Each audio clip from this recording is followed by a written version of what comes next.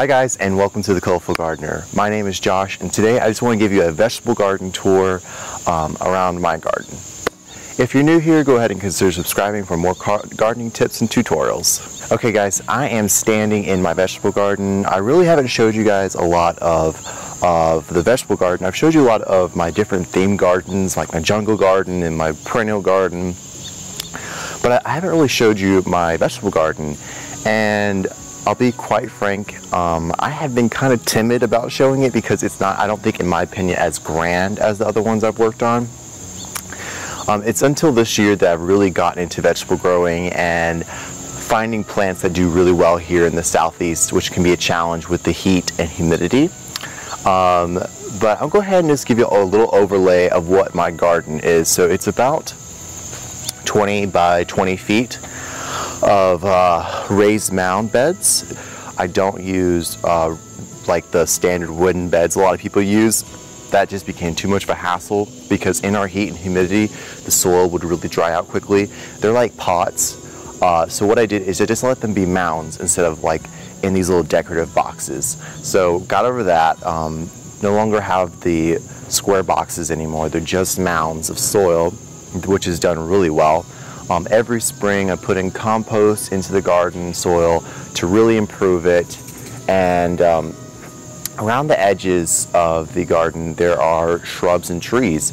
So on my right over here, you can't see it, I'll do a shot of them. There are two apple trees. One's a one's a Honeycrisp and one is a Granny Smith. And then on my left over here are 3 blueberry bushes. So what these shrubs and trees do is they frame this garden, this small vegetable garden, and they really make it seem like a room in here. Eventually I'd like to get an arbor right where the camera is right now, and so as you walk in, it's like a nice little room you're walking into. What else? Okay, so right now we've got a lot of stuff growing that love heat and humidity, and I'm just going to take the camera and I'm just going to walk around a little bit. Okay. So you may have noticed there's a fence around this vegetable garden, and that's to keep Sophie out of the garden. She has a really bad tendency of digging and playing into things that she's not supposed to. So the first day we ever built the raised garden beds, we came home and just found they were destroyed.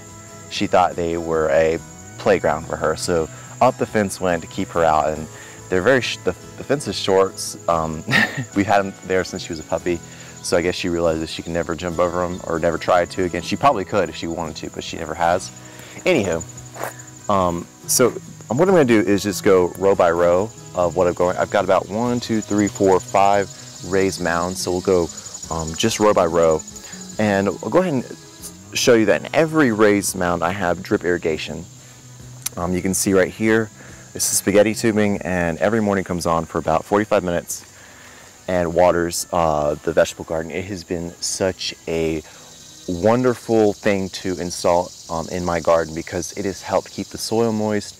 It has kept the job of constantly coming out here and watering much easier for us, because it was a pain because in our heat and humidity the soil can dry out really quickly, and so you have to really stay on top of that. And by having drip irrigation, that really helps with watering. So I've got 3 spaghetti tubings running through this garden bed. And I'm just pulling out some weeds. As a gardener, you constantly see it, and now you're looking down, when you're looking down, you see all these weeds and you're like, oh my gosh. Okay, anyway, so in this bed, I've got 2 rows of 2 different vegetables. So in this, I've got cherry bomb peppers. Louie loves these plants. I tried saving the seed from them and getting them to germinate. They just did not work, so I'm going to look online and see if I can find some places to buy some more cherry bomb pepper seeds. He bought these from the farmer's market. He likes them because he can put them in a sauce that he makes. Really great plant. No disease problems, no insect problems. Just takes a while for them to germinate. In January is when I sow them, and it takes a while for them to mature and form these bright red. Let's see if I can. Nope, they're all green right now. They're all, and it's the middle of August, so we got a little bit more time. The next row over is dragon's tongue bean, and this has been one of my top 3 favorite vegetables that grow in the garden. Such a good plant because it can deal with our heat and humidity. Bumper crop every year. It always produces so much beans for us, and it's a short little plant, no more than a foot tall. It does get some problems with the leaves, so I'll show you real quick. This happens every year with it. I'm not worried about that. I don't get it. A lot of gardeners are just like all worried when their plants get upset, like get a little disease on them or something, or a little distress on them, or they just don't look perfect. I don't get that. Just let the plant be. You know, let it see what happens. And you know, they've got a little brown on the leaves, but I'm not going to go, you know, be upset because it has that. Because the plant is really healthy. I look on the plant and I see tons of beans. So this is dragon's tongue beans, and let me just show you. So it has this purple streak going through it. Really cool. I'll get some better shots of that, but the reason why I like it so much is A, it's prolific. B, it tastes really good. I've tasted other bush beans and they just taste kind of bland. This tastes so sweet and so good. I grow this in my garden every year. This will stay in my garden every year. I've grown other bush beans, and I haven't been impressed compared to the dragon's tongue. So dragon tongue is I recommend everyone to grow it in their garden. Very easy plant. Doesn't get really big. It's not like a vine growing bean. It's a bush bean, so it stays small. You can grow a lot together. They just grow between each other's very close, no problems. And it's the middle of August. I planted these back in April, and they've been producing like crazy. Great plant. So I'm just going to go through real quick. I'm going to pick some.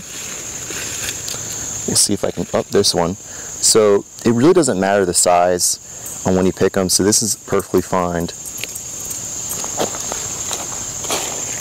Let's see.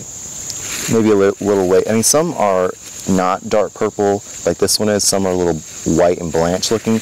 It doesn't affect the taste at all. Okay, here's a perfect one. So down here, you can see it. That's a good one. So about that size, which is way longer than my finger, but that's the perfect size. There's another one. Yum. And I come out here every day picking beans, and there's so many, and this is only one row of like 10 feet of beans, and I have so much that I'm going to end up pickling these. That's beautiful. Another thing is, like, look at that. That is so pretty. That streaking, gorgeous. Okay. Okay, so here are the cherry bombs. They're starting to turn red. Louis likes these peppers. These are not my top favorite picks, but he likes them, so I grow them for him. We've got marigolds on the end of each row to help with pests. I don't know if it really helps, but we haven't had a lot of pests, so I can't really say. Okay. Next row. This next row right here is kind of a challenge. We initially grew snow peas on this little fence, and then had lettuce growing. I've never really had good lettuce growing here in South Carolina. Everything tends to go to seed or bolt really quickly in our heat and humidity. Also, Baker's Creek lettuce hasn't been really good germination, so I've been buying lettuce seed from them for a while, and I'm going to stop and go somewhere else and get lettuce seed because this germination has sucked. So what I've grown in here instead are little tiny, they're popping up right now, it's Malabar spinach. I was hoping to get them to grow on this little fence. And then we've got winter squash growing right here, and they've been here for about 3 months, and they haven't been doing much. I don't think they really like our heat and humidity. So that's gonna be a no-go for this year. Look how puny they are, and this is great soil, and they just aren't really happy. I don't think they're liking our heat. So won't be growing those again. This is the second row. Okay, so this next row was actually my designated garden bed. So most of these garden beds are actually Louis'. I just help him when he needs help and give him guidance if he wants it. Most of the time he doesn't. But I'm allowed to have one raised bed, and this is mine. So as you can see, there's a lot of young plants in here because at first I planted patty cake squash, and I was suggested to grow this plant by Roots and Refuge. They said it was a really great plant to grow. It grew. The thing is, I discovered that there are squash borer beetles or squash borer larvae, whatever, in my plants. So out they went. They were just rotted. I think I've got pictures. I'll put them on the video. But just not a happy plant. And you know, more I read on it, like squash borer bugs are a real problem. So I'm like, you know what? I'm just not gonna grow those anymore. I'm gonna grow table acorn squash. I read that was really good. I'm gonna try that again next year. But instead, I was like, okay, it's the middle of like July. What am I gonna grow? It's so hot and humid here and dry. What's gonna grow? I was like, oh, how about some bush beans? So this bush bean, I can't think of the name. I'll put it on the video. But it has a dark black bean on it, and they've been germinating pretty well. They haven't been bothered at least by the heat. On the ends of the beds, there are marigolds again, and then there is violet sparkle pepper. And right here is asparagus. I don't know the name of it. Louis did not save the package of seed from Baker's Creek, so I can't tell you what kind of asparagus it is. I don't really like it. He never picked the asparagus. I was the only one that picked the asparagus. And I mean, after, you know, in spring, after you pick it, it turns to this. I mean, this could be a nice like bouquet filler and stuff, but I'm not really crazy about asparagus. Like, it's not a bumper crop. It's just like you get, this year I got 3 little sprigs of asparagus. I think it was more of an impulse buy for him. So hopefully I'll be able to convince him not to grow it anymore, so he can plant like a whole row of beans and have like pickled beans all the time. By the way, let me go ahead and just pop this in my mouth. The dragon's tongue, it's watery, but it's not like bland tasting like a lot of bush beans are. This is like really sweet. This is gonna be, I'm gonna try to pickle these because they've got so many of them. I love pickled anything, so. All right, so this is the 3rd bed. Okay, this is the 4th bed, and this is Black Charant's peanuts. And what we do with our peanuts is that they do so well here in our garden that we crop rotate them through each bed. So we're kind of going through counterclockwise. So that last bed I just showed you, and we had I did a video about how to harvest peanuts. I did that bed. So this year we plant them in this one, and then we'll go counterclockwise around our garden with peanuts because they're nitrogen fixing, very easy to grow. In fall time, when the plants have gotten their first frost, we'll dig them up, save the peanuts, eat them through winter time, and have them. But here in the shadiest part of the garden, they've got this fence right here. Got a Chinese holly, so it's a lot of shade. And I was just curious to see if the peanuts would grow here at all, and they've actually done really well. This has always been the hardest part of my garden to grow anything because it's really shaded, but again, it's still hot and humid here in the south. So I thought about lettuce, or I'm just gonna keep looking, but anything that likes light won't grow here really well. So like peppers, okra, tomatoes, so I'm just gonna keep fiddling around, see what does really well. I know peanuts will do really well here, but this is Black Charant's peanuts, and it's a great plant. I don't think it's available on Baker's Creek anymore, but if you look around, it's a great peanut to grow. The peanut has a really interesting taste to it.